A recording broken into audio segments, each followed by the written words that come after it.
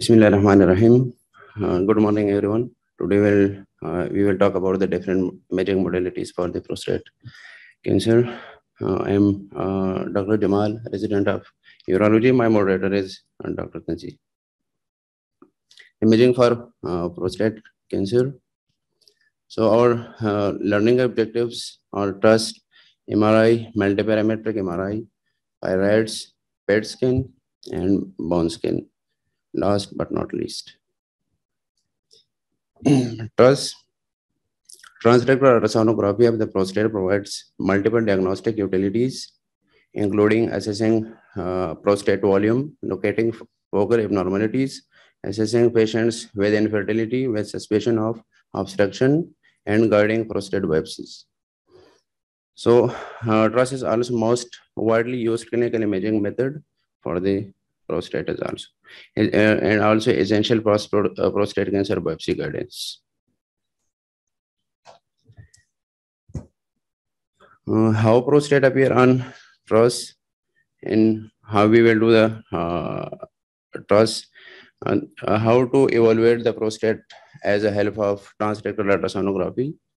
First of all, we will take the patient on left lateral position, and this is the TRUS probe. This one we have to envelop the TRUS probe as a enveloper or a condom to protect the chances of the infection, and the help of xylocaine gel, and we will insert this probe to the anus. The ideal insertion places to the anorectal junction, not to the complete rectum, because that will be so painful. The when we will do a TRUS, we will ask the patient to empty the full bladder, so that will help the patient for the less painful. And also we will see the post-void residual in the urinary bladder. This is the images of prostate, the heart-shaped image of the prostate. This is there's one the capsule of the prostate, and this one is the peripheral zone, homogeneous. This one, and this is the cystic lesion of the prostate, and this is the calcification of the prostate, enlarged prostate around. This is the real picture of our center in ER1, and this 130 prostate volume is the 130. And this one, how to evaluate the volume of the prostate. This is the AP diameter. This one. This is the longitudinal. This is the transverse, and this is the longitudinal. And this is the central zone of the prostate. And this is the urethra. This one is the urinary bladder. So TRUS in prostate cancer, standard TRUS is not reliable at detecting prostate cancer. Prostate cancer appears as hypoechoic area in peripheral zone. Not all cancer appear as a hypoechoic area on a scan, and up to 40% cancer are azoechoic. Hypoechoic area is not a specific finding for malignancy and can be present in benign conditions such as prostatitis. Role of TRUS in prostate cancer used for local staging of prostate cancer. Diagnostically, transrectal ultrasound is used to measure the volume of prostate gland, an important factor in computing PSA density. Moreover, the volume as measured with transrectal ultrasound can be used in staging and predictive mammograms. When prostate cancer is suspected, the diagnostic test of choice is a systemic needle biopsy with ultrasound guidance. So, role in detection of the extra prostatic involvement, capsular bulging and irregularity, obliteration of the fat flange, sensitivity of extra prostatic involvement varies from 50 to 90%, and specificity of 37 to 85%. This one, the literature. Role of TRUS in prostate cancer treatment. Transrectal ultrasound continues to play an important role in therapy as directing brachytherapy seeds into the prostate. And also the cryotherapy of the prostate also requires ultrasound guidance, as it has high intensity focus ultrasound, which coupled with ultrasound targeting is used for focal ablation of prostate cancer also. So new treatment approach such as hyperthermia, photodynamic therapy, direct injection of the oncolytic virus, tumor vaccines, and gene therapy also depend on transrectal ultrasound for easy access to cancer of the prostate.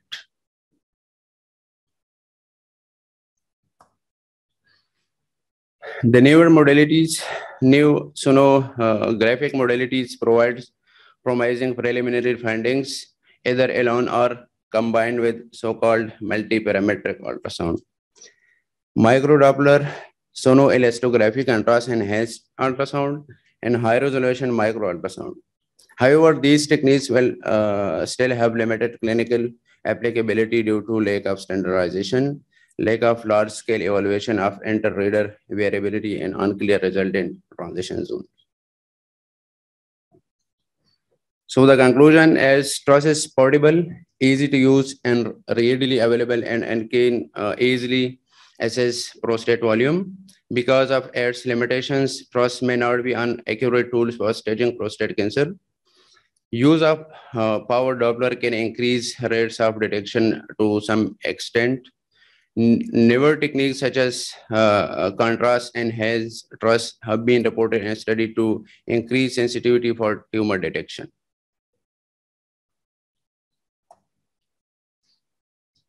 So we have Dr. Amit Lalwani with us. So is there any role of cancer detection during TRUS, and what is the sensitivity of that TRUS? TRUS sensitivity in detecting the lesion in the prostate is about 40 to 50%, and which is also depend upon the experienced radiologist, because a very subtle lesion and does not always rely on the hypoechoic lesion, because sometimes prostatitis can also appear as hypoechoic areas in the peripheral zone. But when there's a hypoechoic areas with increased vascularity, along with which can raising the suspicious, and nowadays also prostate elastography, which is very helpful, which show that if there's a stiffness is there in this lesion, that is yield the more sensitivity in the sensitivity of suspicion of the prostatic cancer. So there are so many new technologies are emerging, like a nano bubble technique with the contrast enhanced imaging of ultrasound. Is there, you have seen any nano bubble technique and any? But these are experimental. We did not find any video. If you find the video, then we can present in this presentation. We have only read in the literature and books. Otherwise, we haven't observed it yet. These are the technique in which the microbubbles has been injected into the IV, and depending same like CT scan, like IV contrast has been given, and those prostatic lesion which are more vascular that pick up the contrast, and that can increase the yield of the detecting the prostatic cancer, but they are still is not available in the Pakistan.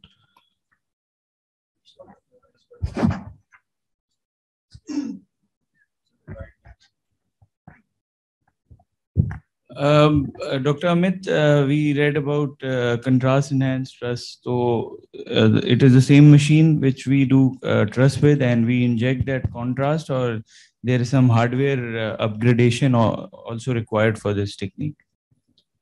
The machine is remain same, only the microbubbles and the contrast has been given, and then rely on the which there's a contrast uptake in the ultrasound, which can be seen on the TRUS ultrasound, which can be same ultrasound this machine can be used.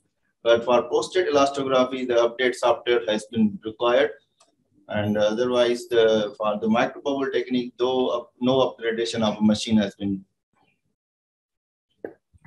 And it's not experimental. It is now not only discussed, but also it has been widely addressed in literature also. So both these techniques, the nanobubble and the CUS, now they are discussed on platforms like ASCO. And And since nothing is needed, just another kind of contrast medium, which can be injected and can concentrate on the area where you want to have it. It has got many other purposes beyond prostate also. So this is something which is coming up because of many reasons, because of its portability, because of its low cost, because of its availability to many other areas. For instance, you can move it to many different rooms within the same hospital, or maybe within the same city to different hospitals. So with one machine, you can do justice to many patients, to many pathologies. So this is the kind of advantage with this technique. With multi-parametric MRI, you've got to have a lot of money in your pocket, and it cannot be moved. Once it is there in the hospital in which it is. Dr. Amit, can we say that TRUS is only specific to examine the hypoechoic area of the prostate? For the prostatic CA or other pathologies? Prostatic CA or prostate other pathology? Is the Dr. Jamal has been explained in this presentation. Prostatic CA not always is the hypoechoic. Sometimes they are also appear as the isoechoic lesions. So it is not necessary that is a hypoechoic lesion in the prostatic CA, but is if because of the more prostatic CA appear as hypoechoic, so that is isoechoic also very difficult to detect on the ultrasound. So it is not necessary that appearing hypoechoic lesion. May I answer this question a little further? You see, for any probe which is used for ultrasound, you can have a spectral image which gives you the echogenicity. But if you combine it with Doppler, you can have a pretty good idea about the vascularity of that organ. If that concept is applied through TRUS, and I have also used it some way back many years, you can have a very good understanding of the prostate you are dealing with. Either the prostate is having a lot of blood vessels, blood supply. That means that the prostate is in a stage, maybe it's in inflammation, maybe it's prostatitis. You can also have a kind of a ratio between the vessel as well as parenchyma. So there is a formula for it.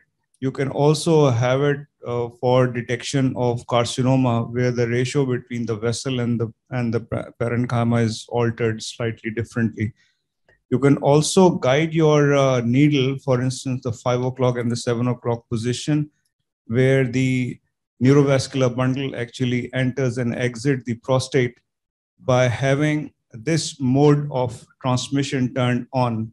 For instance, if your needle is going towards the 5 o'clock position for the biopsy, and you think that you might hit a vessel, then an intelligent ultrasonologist can always have this information by just putting a finger on the Doppler, whether the vessels are there or not. So there are many things that can be explored. It's not only isoechoic or hypoechoic regions that can be seen through TRUS. So it's a tool, it can be used intelligently. CT scan, it has virtually no role in prostate cancer detection or primary tumor staging. CT does not provide sufficient soft tissue contrast beyond size assessment of the prostate. The major role of CT is in the nodal staging of prostate cancer. As you see, show enlarged left external iliac nodes. This one is the suggestive of nodal metastasis. So CT has been used to monitor bone metastasis, but bone scanning and MR image are superior to CT in the diagnosis of bone metastasis. Latic and bastic bone metastasis will commonly be visible at CT also. So role of MRI. MRI offers increasingly reliable visualization of potentially significant prostate cancer. The advantages of MRI to better select patients for biopsy, to facilitate direct targeting of lesion during biopsy, information for staging tumor extent, and monitoring treatment response. This is the anatomy of the prostate, the help of MRI. This is the peripheral zone of the prostate. This one is the capsule of the prostate, the transition zone. This one is the neurovascular bundles, and bilaterals are, this one is the seminal vesicles.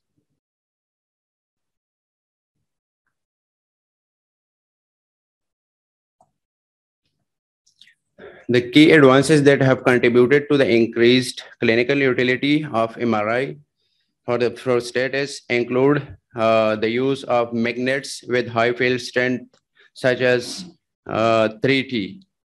3T is a traditional MRI machine operated a strength of 1.5 Tesla. A Tesla is a unit of measurement quantifying the strength of a magnet field. A 3D MRI is generated as a magnet field that is twice as strong as a normal MRI and 10 to 15 times as strong as open MRI scanner.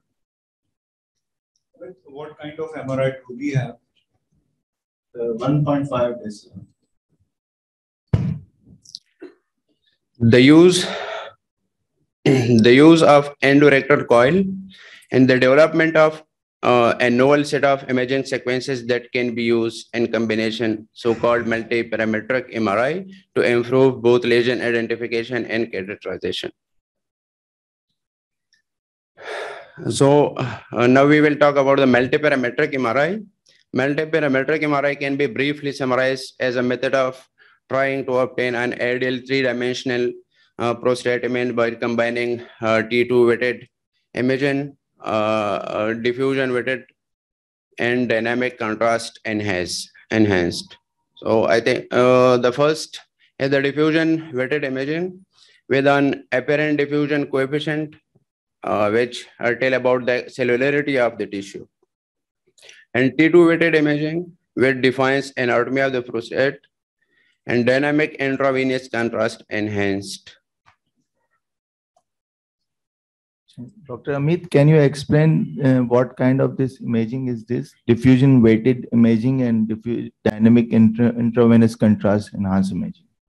Now modern, even it is very common to see the prostate cancer on without T2, because T2 is not as much gold standard remain is for the prostate cancer. Diffusion weighted image is required, because diffusion weighted is a basic upon the principle upon the osmosis of water molecules in any lesion.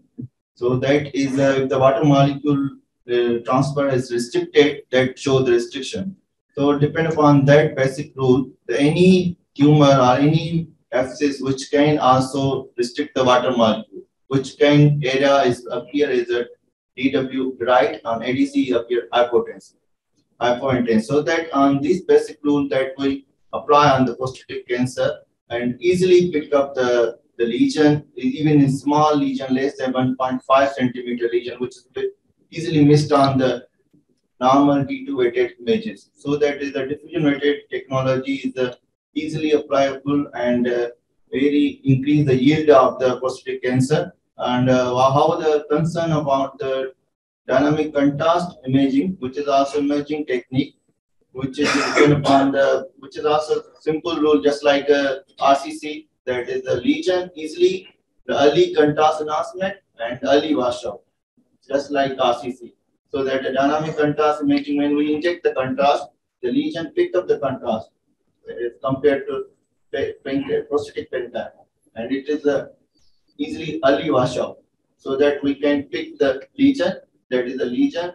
That is a very important technique in the Pilates technique, Pilates classification. Okay. Can we have all these three imaging modalities on 1.5 Tesla? So that is depend upon the software. 1.5 Tesla machine is if the software is updated, especially TWI is easily available on the 1.5 Tesla. But unfortunately, it's a software update in our department is not as new. But in the most machine like KU 1.5 Tesla, they are using the diffusion technique from the 1 decade, but is not available in the unfortunately. But diffusion weighted not technology, not test newer now, because very old technique and just like brain infarct, that is also diffusion weighted image deploy upon the diffusion weighted technique. So the indication for multiparametric MRI in local staging T2 versus stage 3 disease, detection of clinically significant prostate cancer, localization, catheterization, recurrent disease, and also for the focal therapy. T2 weighted images for the prostate carcinoma. For the peripheral zone tumor, low T2 signal intensity replacing the normal high T2 signal intensity in the peripheral zone. The transitional zone tumor, a homogeneous low signal intensity region in the transition zone, poorly defined or speculated lesion margins, lack of a low signal intensity seen commonly in associated with benign adenomatous nodules, and interruption of the surgical pseudocapsule. And also for the urethral or anterior fibromuscular stromal invasion and lenticular shape. So this is the T2 weighted imaging. This is the normal prostate. Peripheral zone is high signal intensity. And multi-nodular hypointense lesion in the transition zone. This one. And also in the prostate cancer, this is the peripheral zone, signal intensity area of low signal intensity in the left peripheral zone of the prostate.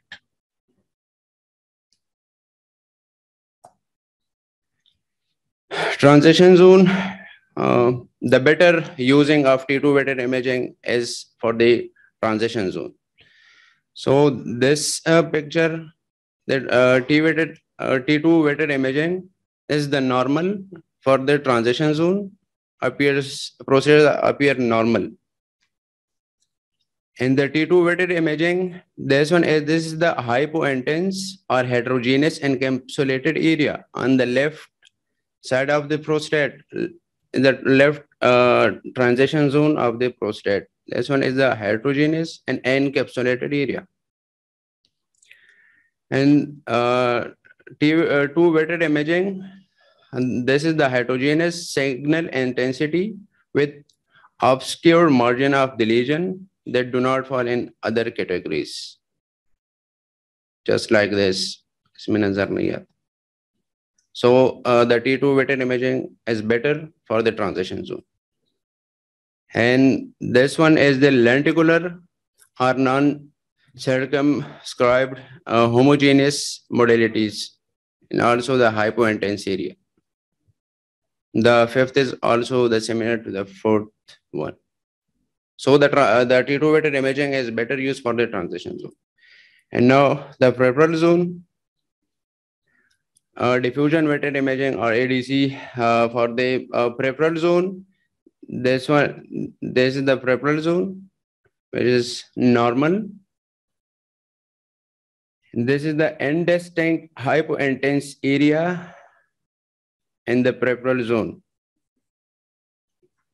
And images third, focal mild to moderate hypointense area in the peripheral zone of the prostate. And this one is the hypointense area. This picture in the diffusion weighted imaging also the markedly hyperintense. So in the peripheral zone, in the ADC, this area is the hypointense and focal markedly. This one. Fourth is also similar to the five. So T2 weighted extracapsular extension,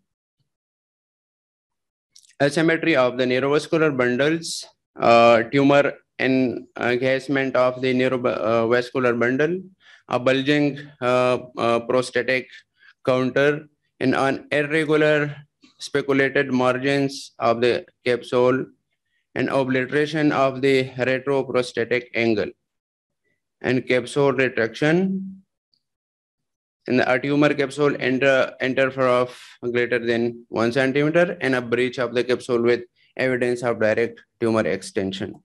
So this is the feature of seminal vesicle invasion. This picture is the axial section of T2 weighted imaging at the level of the prostatic base to demonstrate the low signal intensity replacing the normal signal intensity of the left peripheral zone with direct tumor extension from the base of the prostate into both seminal vesicles. So disruption or loss of the normal architecture of the seminal vesicle, focal low signal intensity within and along the seminal vesicle, enlarged low signal intensity ejaculatory ducts and seminal vesicle, obliteration of the angle between the prostate and seminal vesicle, and demonstration of the direct tumor extension from the base of the prostate into and around the seminal vesicle.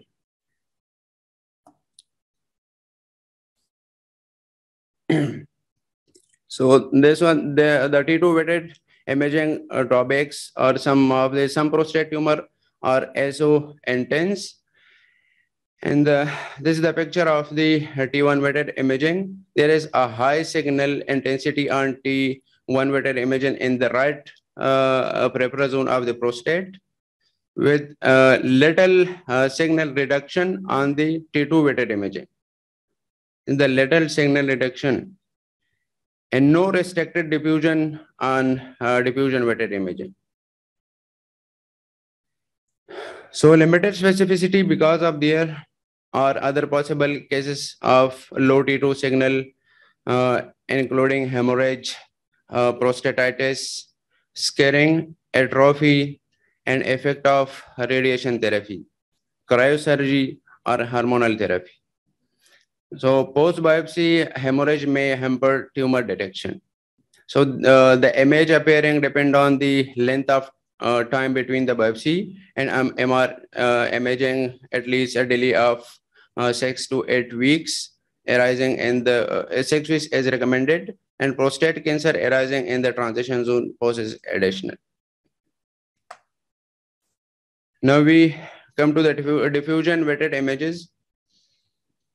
So reduced diffusion of water in prostate cancer has been attributed to the increased cellularity of malignant lesions, with reduction of the extracellular space and restriction of the motion of a larger portion of water molecule into the intracellular space. Therefore, diffusion weighted imaging provide an important quantitative biophysical parameter that can be used to differentiate benign from malignant prostate tissue.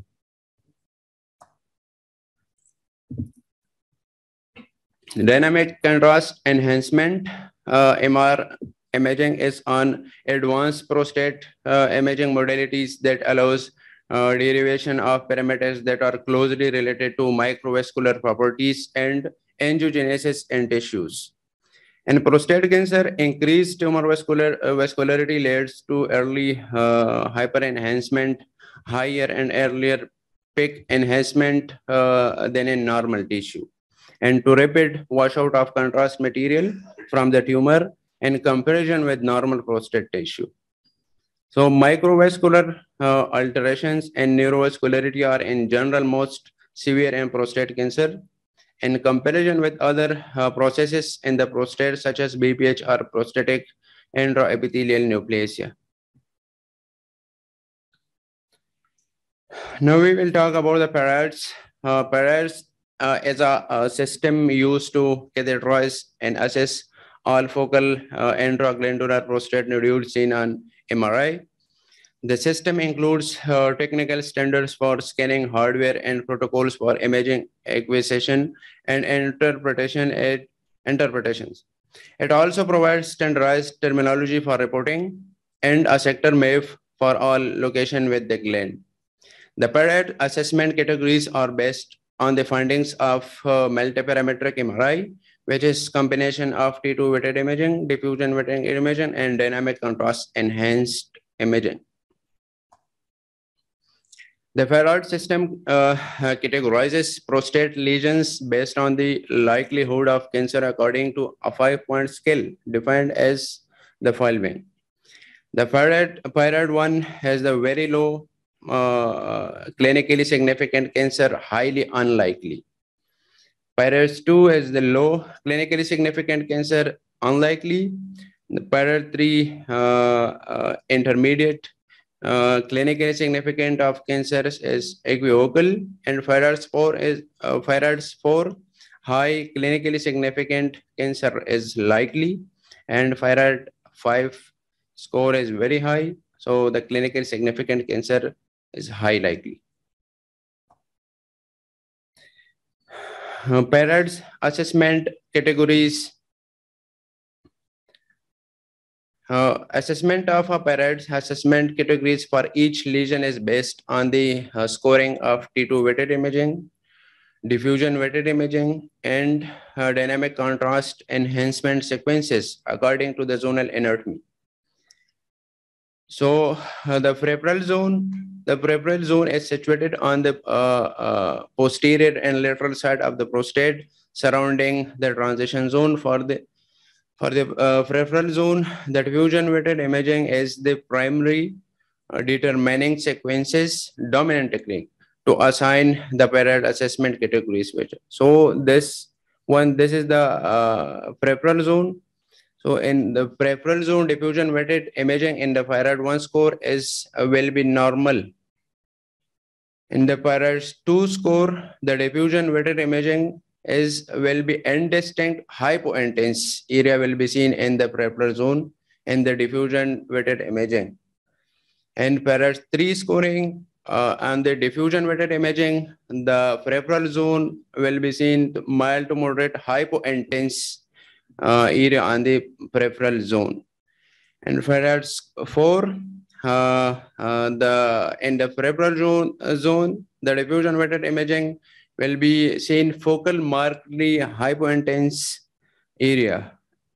And Parad's 5, in the diffusion weighted imaging, the peripheral zone will be seen similar to 4, but more than 1.5 centimeter are the definitely extra prostatic extension.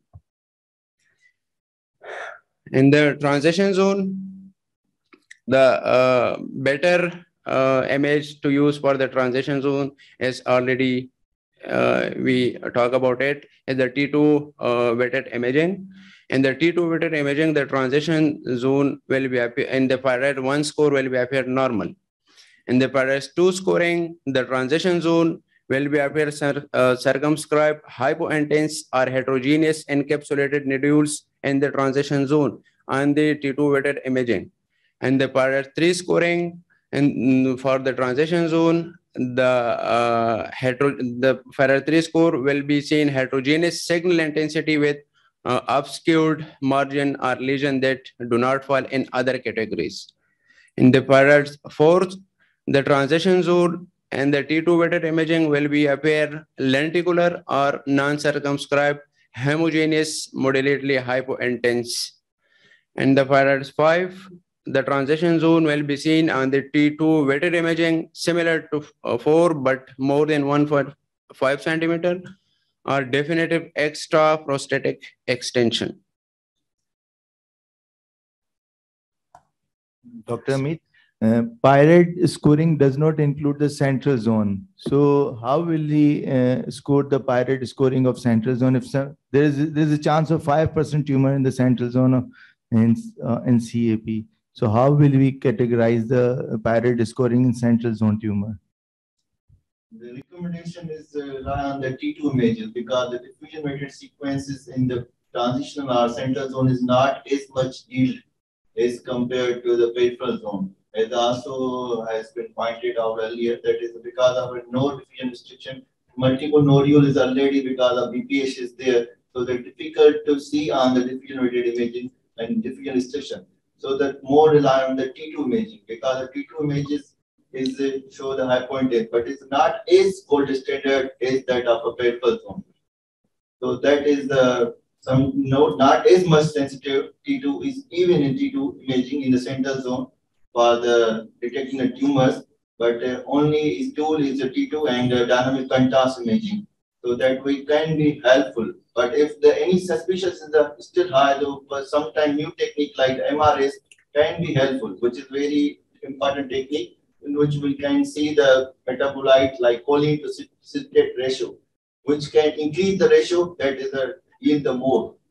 The ratio is about, if the ratio is 0.5, the non-significant. If ratio is more than 2, that is quite suspicious, is yielding to high ratio, so that is yielding the tumor suspicious is high. So that in that case, we can raise the possibility of tumor. So the newer modality has been helpful, but T2 imaging, unfortunately, not it as much in yielding the tumor in the central zone.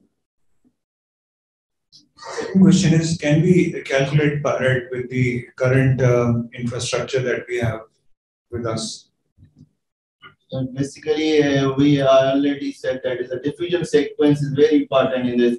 Most of tumor in the peripheral zone. Unfortunately, the diffusion rate is available in our department, but not as high frequency or high yield because of they're not giving the high resolution images. Sometimes it's once in the I see the diffusion rated sequences which give the good result, but it's a 100 patient, only one patient has been good result has been obtained. So that is due to the not as much software available, so that we are not in detail reporting of pirates, because it's important to have a diffusion sequence, and also dynamic contrast sometimes is important because of which is also can increase the yield. So that is on this machine is when you're unable to report as a pirates, which can be reported, but is not possible. So is it the software or is it the endorectal coil? Endorectal coil is give the more result, but software is very important, and machine strength is that if the machine strength is increased like a 3 Tesla, even if we haven't endorectal coil, which can increase the yield. Because endorectal coil only used which is those patients who are highly suspicious, that can even which not yield on the current MRI on 3 Tesla, then in which case the high endorectal coil has been used, because endorectal coil is also most of patient is uncompliable endorectal coil, because of we putting endorectal coil for half hour and patient is not as much comply on the endorectal coil, but endorectal coil is increase the yield, no doubt, because of is close to the surface of prostate, so that it gives the good high resolution images. But endorectal coil is not as much required each and every patient. Only required when the result became equivocal on the current MRI. In these patients, we can use endorectal coil. So the PET scan, PET uses compound label with positron emitting radioisotopes to detect pathologic processes. Most clinical PET studies to date have been performed with the glucose analog fluorine, 18, and fluorodeoxyglucose or FDG. Cancers have increased metabolism and utilize the less efficient glycolytic pathway, both of which lead to increased glucose analog uptake. Increased glucose uptake and metabolism in tumor are facilitated by an elevated expression of glucose transporters, which has been shown in several cancers. The magnitude of the elevated FDG uptake and accumulation in tumors is commonly expressed by the standardized uptake value, defined as the ratio of activity per unit mass in the lesion. The teaching points for the PET scan is FDG is limited because of the relatively low glucose metabolism of most prostate tumors, but FDG may have a role in response assessment of osseous disease in metastatic castration-resistant prostatic cancer and as a prognostic indicator. So 11 carbon choline and 18 fluorine choline are sensitive and specific for disease detection in high-risk staging in biochemical relapse after radical therapy in patients with high PSA level and high PSA velocities. So 68 gallium PSA is highly sensitive for biochemical relapse after radical therapy in patient with lower PSA level compared with 11 carbon choline and 18 fluorine choline. Significance of PET scan in prostate cancer. PET imaging become relevant because of the limitation of conventional structure imaging and the staging of extra prostatic disease and the restaging of prostate cancer patients after biochemical relapse and in response assessment. So the various PET tracer have been investigated for their use in prostate cancer and thus for 5 have been approved by the FDA. FDG benefit for the prostate cancer is very limited for the response assessment of the osseous disease and metastatic castration-resistant prostate cancer. And carbon choline or fluorine choline in the large studies, the role in prostate cancer is the high-risk staging, biochemical relapse, and the high PSA levels. And gallium PSMA ligands in the large studies, there's also role in prostate cancer imaging is the biochemical relapse at low PSA level. Have sodium fluoride, the osteoblastic activity in bone, the benefit for the prostate cancer is just for the bone metastatic only. And if fluocyclovine is the initial result, role in the prostate cancer is undergoing elevation but appears superior to choline in the setting of biochemical relapse. So the radionuclide bone scanning, it has no role in prostate cancer detection or local stage. However, bone scanning continues to be the mainstay of diagnosis of initial spread of cancer to the bone for the bone mets. A focal area of increased tracer uptake usually in the axial skeleton related to host osteoblastic bone response to tumor invasion. However, other causes of altered marrow signal intensity, for instance, infection, infarction, trauma, and can mimic metastatic disease at MRI. This is the picture of the bone skin. There's the skeletal scintigraphy, and this bone scan show in the increased tracer concentration involving most of the axial and appendicular skeleton.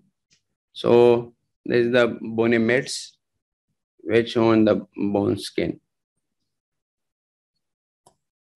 Radionuclide bone scanning. Radionuclide bone scanning can also be used to assess the response to treatment, as uptake usually decreases after chemotherapy, hormonal therapy, or radiation therapy if a response is obtained. And patients with prostate and breast cancer a flare phenomenon may be observed where uptake initially increases after chemotherapy or hormonal therapy, peaking at 6 weeks after treatment as bone turnover increases as part of the healing process. Care must be taken in this situation to avoid mistaking apparent new lesion for area of new metastatic disease when subtle changes were in fact present in prior studies. So I already talked about this. The newer technology, the use of a microbubble ultrasound contrast agent for transrectal current Doppler targeted biopsy significantly improve the detection of the prostate cancer compared with systematic biopsy following conventional grayscale ultrasonography. In the first picture, the conventional grayscale ultrasonogram show homogeneous echo texture with no definite focal lesion. In the picture B, the contrast agent enhanced color Doppler ultrasonogram show one small hypervascular area on the right side of the prostate.